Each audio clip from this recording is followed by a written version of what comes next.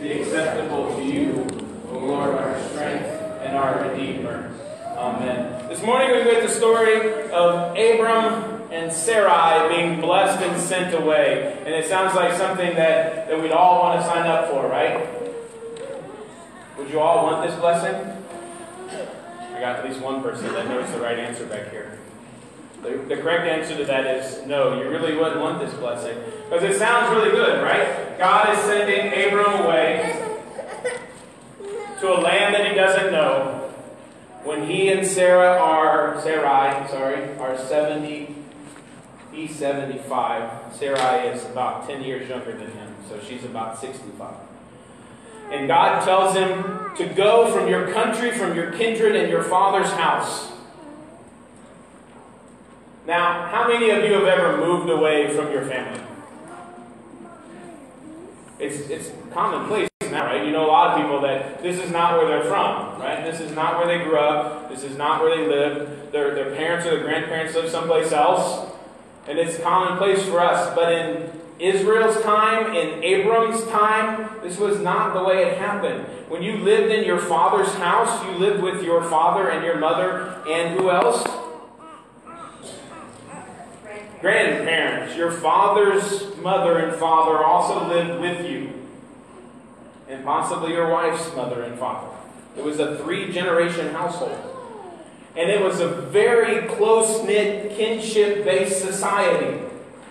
Right? This was a society that based all of their lives on who they belonged with and who they belonged to. It was about the land that you belonged to. It was about the tribe that you belonged to. It was about the clan that you belonged to and about the family that you belonged to. And right here in this first sentence of our reading, God tells Abraham to give up everything that is a security to you and go someplace else. Give up your country, give up your kindred, give up your father's house, and give up your land, because I'm going to show you a different land that I'm going to give to you. And my question for all of us this morning is, what did Abram do to deserve this? What did he do? What has Abram done? Now, remember now, he's not even... Who is Abram going to be? Abraham. And I'm struggling really hard this morning not to say Abraham. And you've heard me say a couple times Sarah, because Sarah is now Sarai, right? They have not yet been renamed by God. They are Abram and Sarai. And what have they done to get God's blessing? I heard the right answer, but we're going to skip over that for a moment. What have you done to deserve God's blessing? This is not a trick question. This is not a trick question. Nothing. What can you do to earn God's blessing? Nothing. So why did Abram, out of all the people of the world, get selected? Because all we know about Abram is what we hear just before what we get here in chapter 12 at the end of chapter 11. He's named in the lineage of Noah. Noah has 3 sons, right? Noah, the guy with the boat, we talked about him last week. You know, he built a boat, and he brought all the animals on it, and he sent the animals out finally at the end after they'd been on that boat a really, really, really long time. And then his sons come off the boat and they list out the lineage, the genealogy, the generations of Noah. And Shem, the oldest son of Noah, has sons, and Tahor is his last son, and Tahor is the father of Abram. And we hear at the end of chapter 11 how Abram and Sarai are married, and this is the lineage of Shem. The only thing we know about Abram and Sarai is that Sarai is barren. Which steps it up even another notch, right? Because God has now come to Abram and Sarai and said, I want you to leave your country, your kindred, your father's house, and the land that you've always known, and I'm going to send you to a new land. And oh, by the way it looks right now, you're not going to have any children to take care of you when you go there. So you're giving up every last bit of security that you know. And again, I ask, why is Abram the one that gets this? And God doesn't bless him just once. He blesses him how many times in our reading this morning? There's actually a threefold promise given to Abram. 3 things God promises to give him. Right? In verse 2 he says, give up everything that you've known and I'm going to send you to the land that I am going to give to you. Right? And I'm going to give you many descendants. And I'm going to bless you.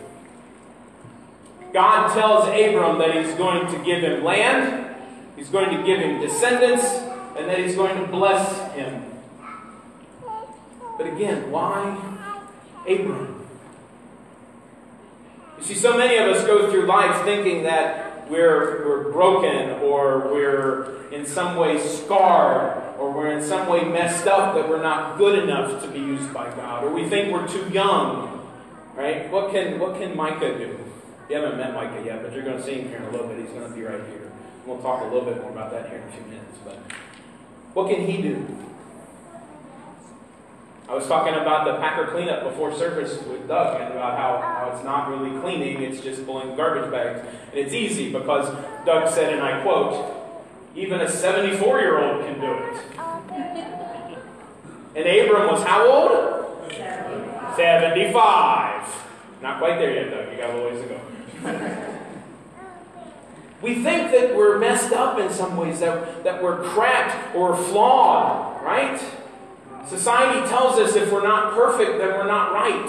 If we're not exactly the way society wants us to be, then we're wrong. If we don't fit in the mold and we don't do exactly what people think that we should do, then we're an outsider, or we need to be ostracized, or we're not doing things right. So what did Abram do that God saw him and took favor upon him?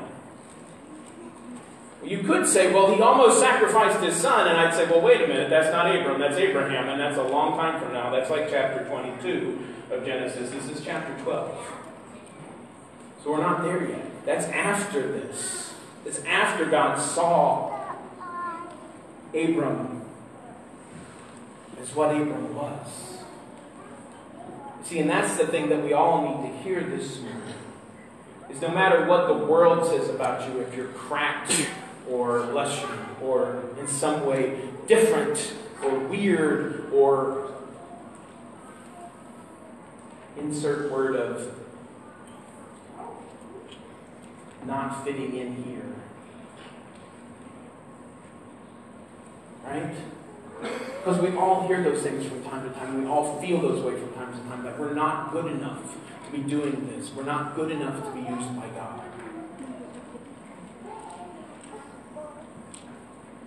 How many of you have ever heard the story about the woman who had 2 pots? She walked every day from her village 2 miles to the well and then back with these jugs. They were big jugs.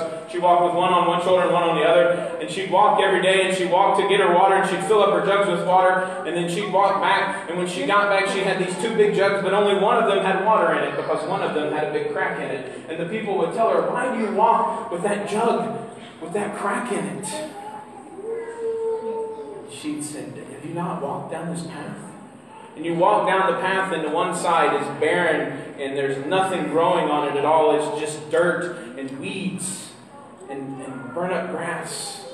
And the other side, because she always carried the jugs on the same side, right? The cracked one was always on her left arm. So the right side of the road was filled with flowers and beautiful things growing because it had been nourished and watered for the times, every time she walked back and forth, because that cracked pot would leak water out. Well, you know what? Each and every one of us is a cracked pot.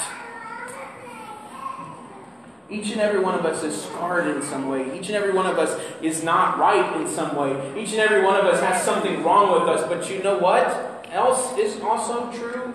Even though you're a cracked pot, in order for light to get in or water to get out, there has to be a opening. No. Right? In order for light to get in, there has to be an opening. In order for water to get out, there has to be an opening. No. Because God chose Abram, not because of what he did, but because of who he was. Not that he was any better than anybody else on earth, but the fact that he was knit together by God and known by God even before his mother gave birth to him. Just as Micah was knit together by God and known by God before he came to be with us here today. Each and every one of us was made perfectly by God to be here to do the things that God has called us to do. And if we can follow after God, then he's going to do great and wonderful things through us. Bless you. He's going to do great and wonderful things in our lives and through our lives. Because, and I got to end my sermon this morning with a quote from the great theologian John Bon Jovi.